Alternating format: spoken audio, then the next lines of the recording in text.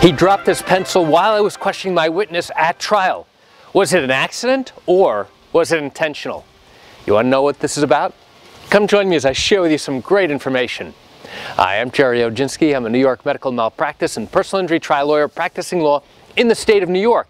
It's cold, it's chilly out here today in Great Neck, but I want to share this great information with you. So now, I'm in the middle of a trial, I get up to question my witness, and all of a sudden in the middle of questioning my witness, I notice that the jurors aren't paying attention to me and they're not paying attention to my client. Who are they paying attention to? I look over, they're paying attention to the defense attorney. What's the big deal?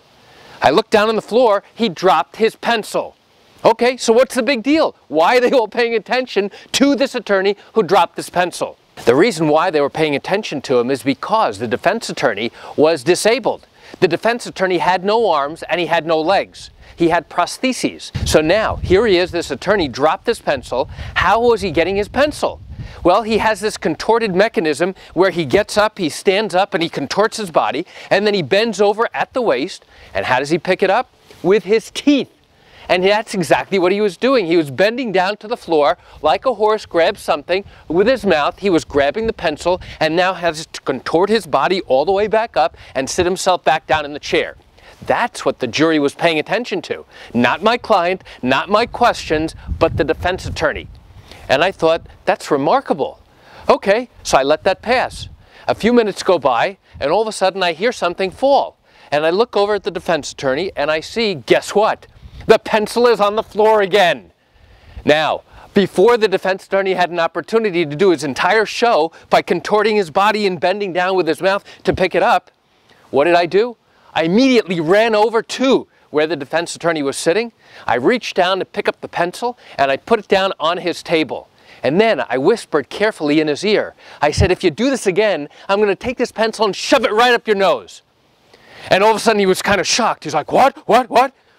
And I calmly walked back to the jury area where I was questioning my witness and continued my questioning.